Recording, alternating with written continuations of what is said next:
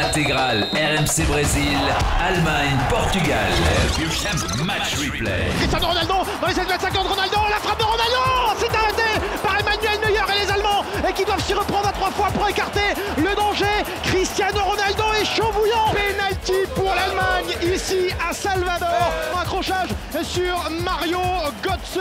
C'est parti pour Thomas Müller, le penalty et c'est dedans.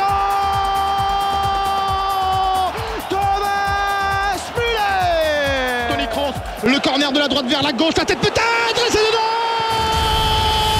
Trop de fautes. Le deuxième but pour les Allemands. La tête est signée Mats Hummels. Toni Kroos à nouveau dans la boîte, la frappe derrière et le troisième but. Et voilà, bah ouais, ils vont en prendre un cajot s'ils continuent comme ça. Thomas Müller qui signe donc un doublé ici à Salvador. Thomas Müller qui récupère ce ballon au point de pénalty. 3-0. André sur le côté droit de la surface de réparation, la frappe et le but. Alors oui, Patricio, il a pas trompé ou quoi? Le triplé. Oh là là là là. Le triplé. Oh là là là là là là. Ah, le gardien.